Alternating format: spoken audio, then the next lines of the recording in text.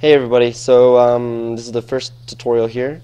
We're going to be using a normal photo in PowerPoint and make it, or frame it a little bit better so you can use it in like a project, a photo album, inside of a photo album, not like, you get what I mean.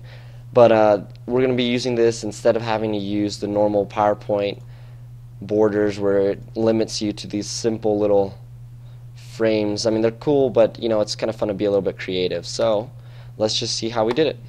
Alright guys, so let's just start off here. Let's go insert picture, bring in our picture we want to edit here, and now we just need our frame that we want to work with. So let's open up the internet. I use Google Chrome just because I like it. So let's just see antique frame. Already searched it a few times here. Images, you want to go with something that's kind of white, or just one color background so we can get rid of the transparent color later on.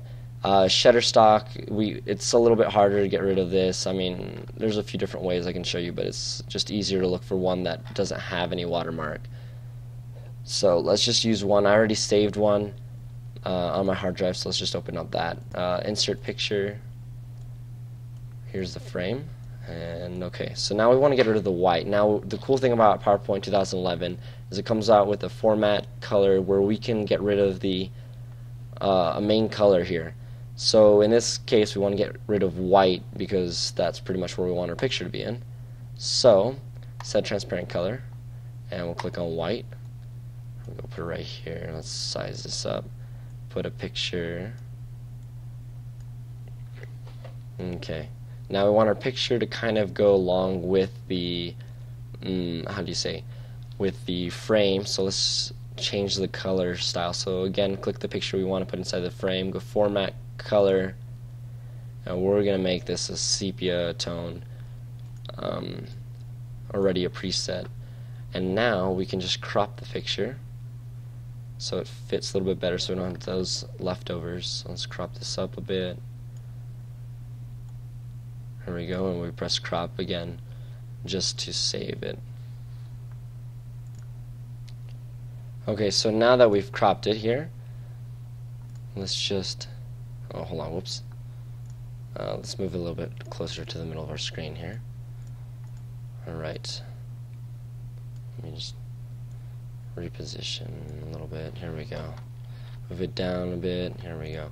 Now, if you notice, we have this little bit of white trimming around, so in this case, it's not too much. You could probably get away with it, but say you have a lot of white trimming, we can get rid of that a little bit here. Let's click on the frame, right click, we can go a little higher, format picture, let's go to glow and soft edges, let's say color. So we want it to be, no, it's a little too dark,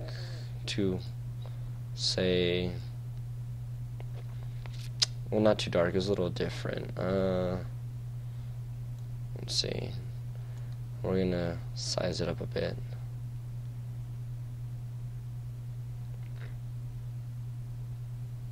I mean, it doesn't get rid of the white, but it adds a little bit something so it doesn't look too much, So here we go. Close, and now if you want to move it around easily with the picture inside, because notice if I just move this around, the picture doesn't stay with it. So Control Z. Let's highlight all this. Right click, say group, and now it's completely set to itself. You can resize it, and the picture inside the frame is relevant to the frame itself. So let's just put this back how it was earlier. Alright, so now you just can put it in your project or wherever you want it, and you don't have to use Photoshop at all.